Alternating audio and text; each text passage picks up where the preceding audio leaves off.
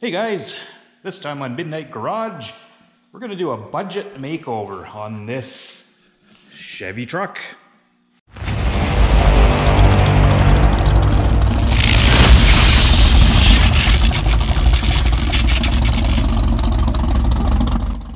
So let me kind of show you what we're doing here and sort of explain why sometimes we just go this route. So in this case, customer's work truck, still a good looking truck. Obviously we have the standard rust issues, and bottom of the doors are a little scaly. Oh, sorry, the lighting's kind of bad on this angle of the shop, but so basically what we're going to be doing on this truck, I'm going to be fixing the rust along the bottom. We're just going to paint up to the bottom of the moldings. I'm going to show you what we're going to be doing here. Now, we are not repairing the box on this truck. So what we are going to do is put on the old standard rust covers. So whenever you see these trucks, be it Ford, Dodge, Chevy, with fender flares, they're not usually because the tires are too big. They're usually because the truck's rusty. Around here anyway. So customer supplied these. I'm not familiar with them, but maple4x4.ca sounds Canadian. It's got kind of a badass 4x4 doing some 4x4 things there on the box. So that's a good sign. So I'm pretty sure they're just kind of standard, knockoff bushwhackers or whatever. Well, actually they feel pretty good. I've used these cheapies before where they're super brittle, but these are actually kind of feel like maybe urethane. They've got some flex to them, so that's all right. So we're going to be painting up the flares, putting those on, and then I will show you what we're going to do on the box to stop this from spreading.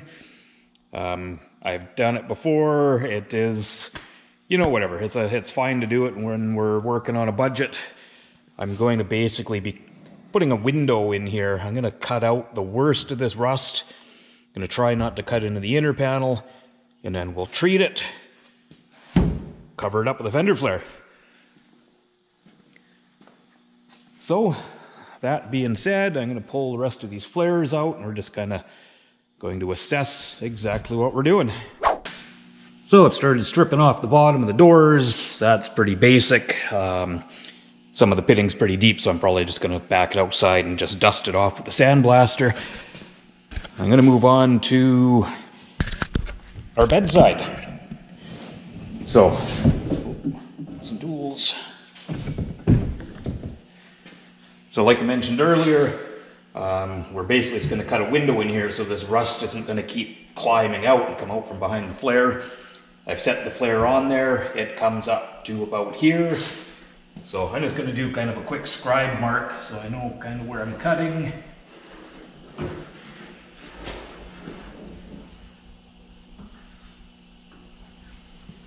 So obviously this isn't the best way to fix rust. I mean, we're not fixing rust, we're just getting rid of it so it's not going to continue to grow.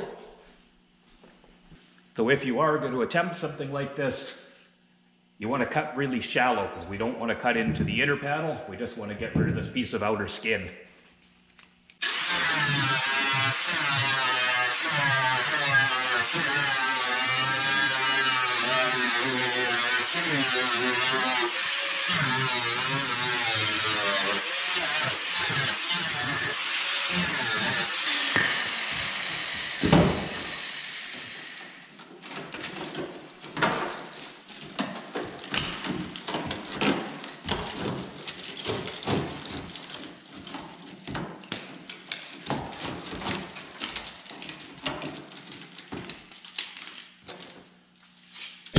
So this is what causes our rust in all of these pickup trucks, guys, every brand.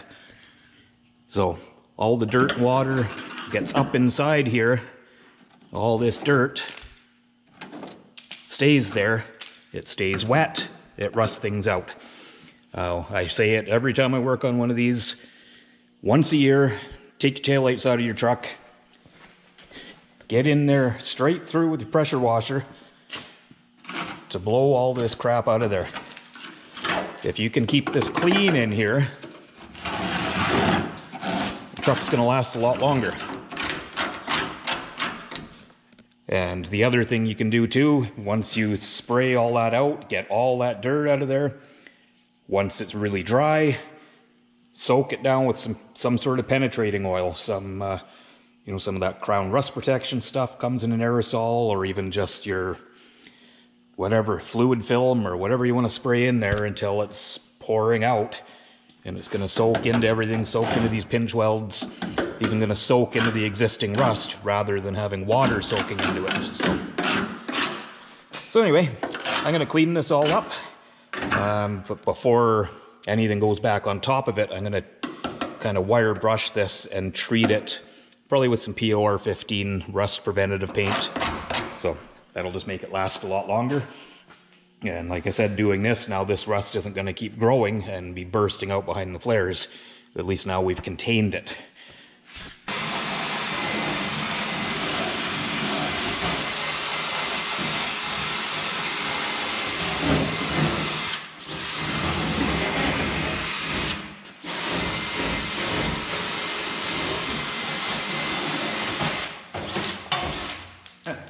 Yeah, there's what we're talking about the innards.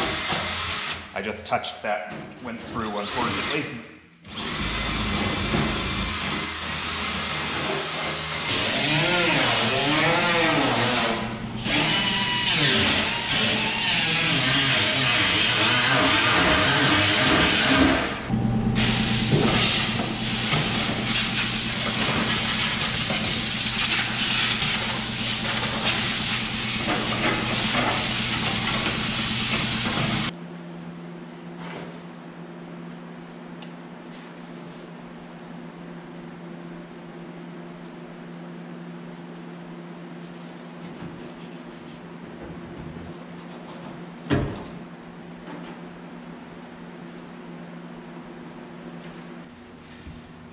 So I decided to get that set of flares painted for that truck today.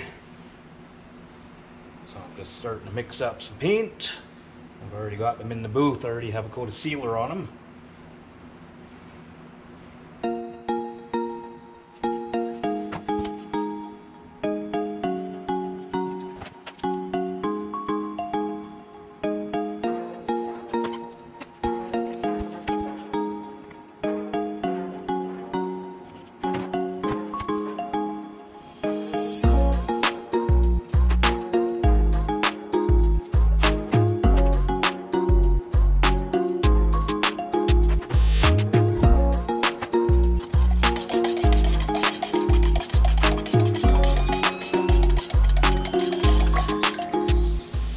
There we go.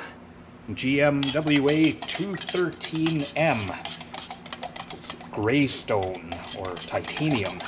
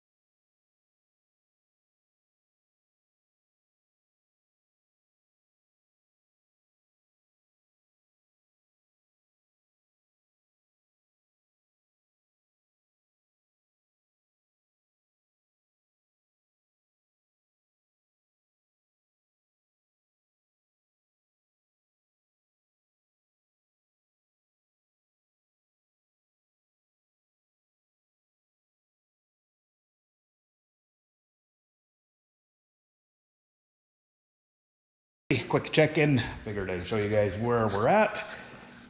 So I got the fender flares all painted yesterday, so they were able to cure overnight, so I should be able to start assembling them. And then I've got the truck in the booth masked up, so this is pretty straightforward. I've basically just cleaned up all the rust on the bottom of the doors. I'm going to give that a couple of coats of epoxy primer, and then we're going to give it a coat of rock guard right to the back wheels, and then we're going to paint it. So yeah, I'm going to get some primer going, and then I'll periodically bring you guys in for a look.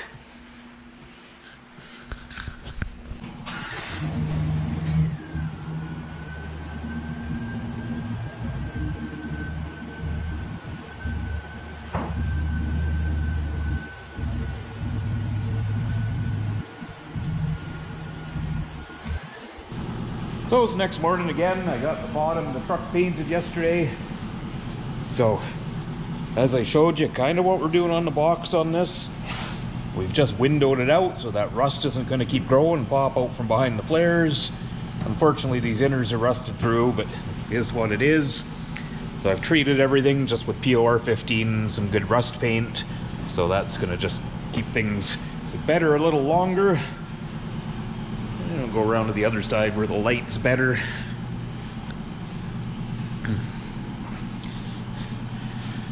So yeah, I didn't bother filming a bunch on the bottom. Super straightforward.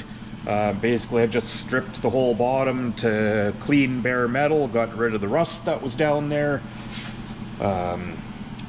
Masked it up, gave it 2 good coats of a good epoxy primer, and then I gave it a coat of rock guard, and then painted. So, oh, and I'll show you too. So, little extra, I mean, this wasn't part of the job on this one, but I did quickly wire brush the inside lip where it was a little flaky and rusty, and I just coated it with some PR 15, and then it's got these rubber strips that are going to go back on top. So, again, just preventative. It's going to keep it, like I said, a little better, a little longer. So, we're ready to start putting the old fender flares on. So I'm going to move on to installing some fender flares. I'm not going to bother going through all the steps of this for you guys. I mean, they are super self-explanatory. They come with instructions.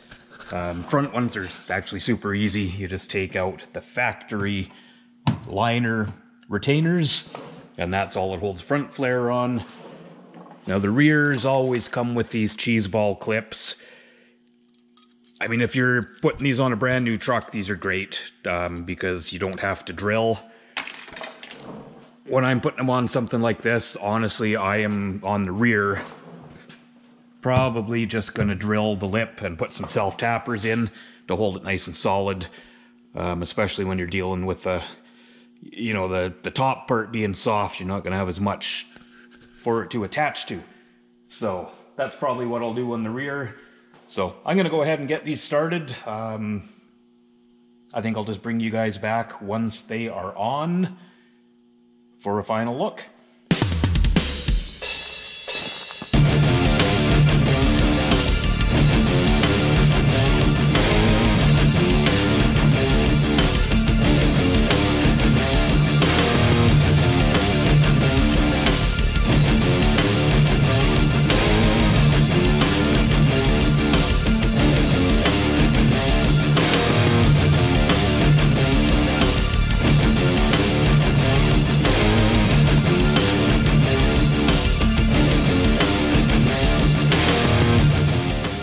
So there she is, guys. Not a big job, just kind of a quick and simple cleanup of an old truck. As you see, it makes her a lot more presentable rather than looking at rust.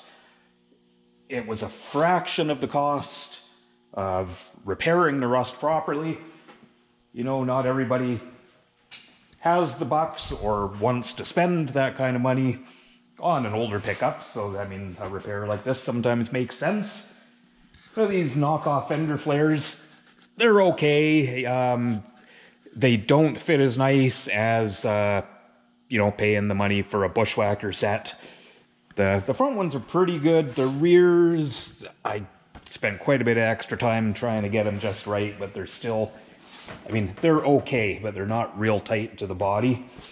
But did the best I could with them. So, as always, guys, thanks so much for watching. Leave me a comment. Let me know what you think of, stuff like this. If you'd like to see more of this kind of stuff, or anything else, as always, you'd like to see on the channel, auto body related.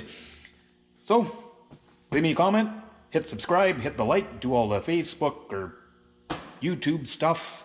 And yes, you can follow Midnight Paint and Body on Facebook and Instagram if you want to see more of the projects I don't show in the videos. As always, guys, thanks for watching. See you on the next one.